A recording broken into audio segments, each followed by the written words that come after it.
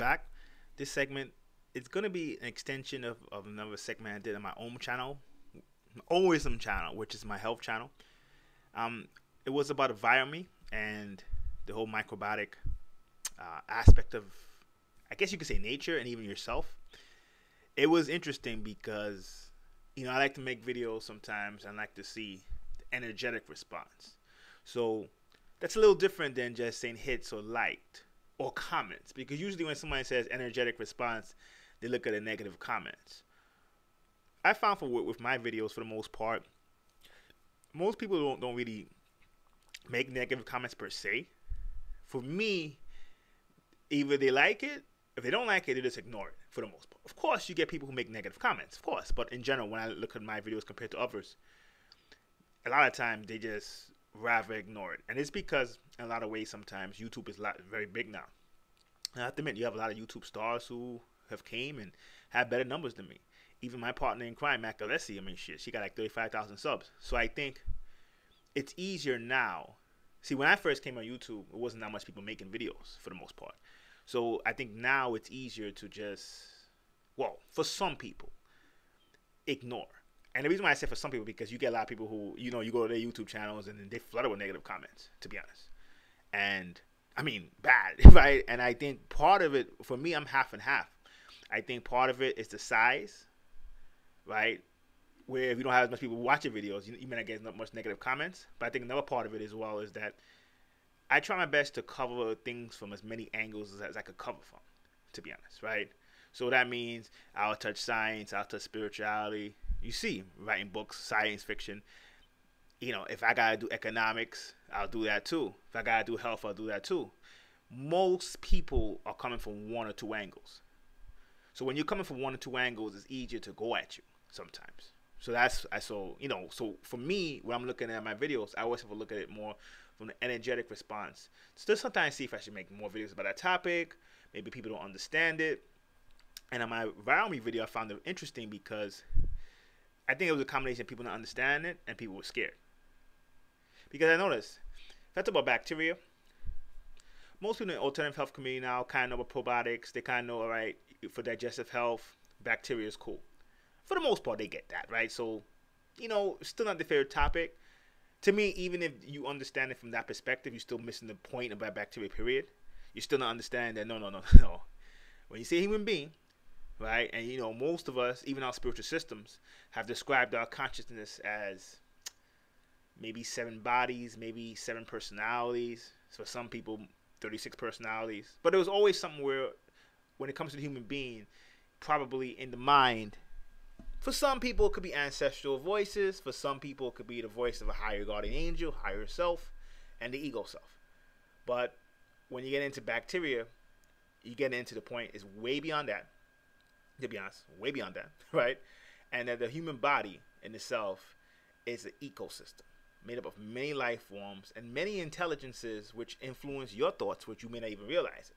So when you deal with bacteria, probiotics, they would always say, well, the stomach could influence the mind, right? People are starting to get on that. The whole Virome concept or indigenous viruses that's in your body concept came in because they understood that it's kind of related to the same thing. It's related to your ecosystem. In fact, they live in your ecosystem, which are the viruses that are native towards everyone, right? So you want to call them Virome, you could call them that. Scientists still don't really know what it means yet. So when I made the video, it wasn't really to profess it's going to be this, it's going to be that, right? But it was to profess that, a lot of times when we take an alternative health, like a lot of reasons why I have a problem with the current alternative health holistic communities is that they were formed as a reaction to the medical establishment. And as that reaction came in, the scientific, because medicine's kind of behind too, right? But the more biology, the scientific establishment is still continuing to improve, to be honest. I give them that. They got a lot of ways to go, but they're making efforts to improve. And when they start understanding about bacteria, like, I don't think people understand, the whole concept of bacteria is going to change. And Virome too, because this is more about viruses. Those two things are going to change health forever. What we know about the body, what even we perceive as good food, good diet, that will change eventually. Next 5 to 10 years, you will see that change.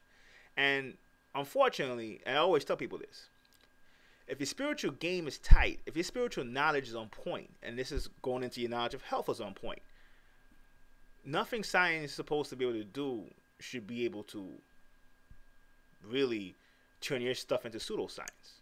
Unfortunately, it's, you know, a lot of people are gonna get their hearts broken in 5 or 10 years because they refuse to change.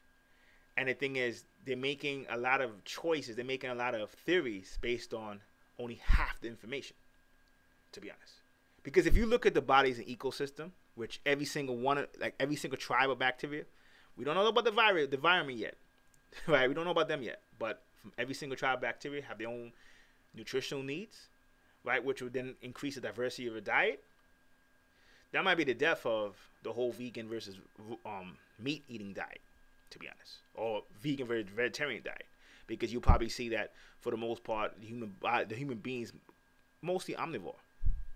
But I do admit, still, it will confirm that that we're eating too much meat as a society, and probably only meat's probably supposed to be about 10% of your diet, if even that, to be honest. Especially when you look at how meat's treated, right? See, it's one thing if you say, I'm going to be vegan, I'm going to be vegetarian, based on how the meat's treated, right? Or you can be vegan and vegetarian if you're sick, and you're trying to reverse the illness. Because I do admit, if you're sick, you shouldn't be eating meat, right? That's totally different. But when you're making a conscious choice, either you think it's more or the morality, where you think, well, animals are alive, why should I kill them? Plants are not alive, or they're alive, but they don't have souls, so I could kill a plant, like in a heartbeat. Right? When you're making decisions based on morality, and you're trying to pass it off as science, you will get knocked out. No question about it.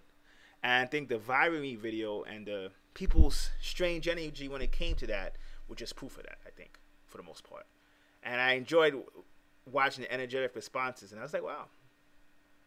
That was my whole point of when I started to try to make a health channel, is I want to come from a health point of view, or from an alternative health point of view, that was a combination of alternative health, which is really the spirituality applying into health on the body, and science. Because I think if you don't combine them, you're going to run into the problems that the alternative health community is going to run into. And, you know, I'm trying to give people motivation. I'm not trying to tell you to go and pretend you know what Virome is, or even pretend you know what the ecosystem of your gut flora is, but start to research. And it's about challenging yourself. So when someone presents you information, challenge it, to be honest. Challenge yourself to, if you can't understand it, go out there and research it. But I think we come in now as if we hear something, we don't like it, we just flip it and go something else, right? And we pretend it doesn't exist.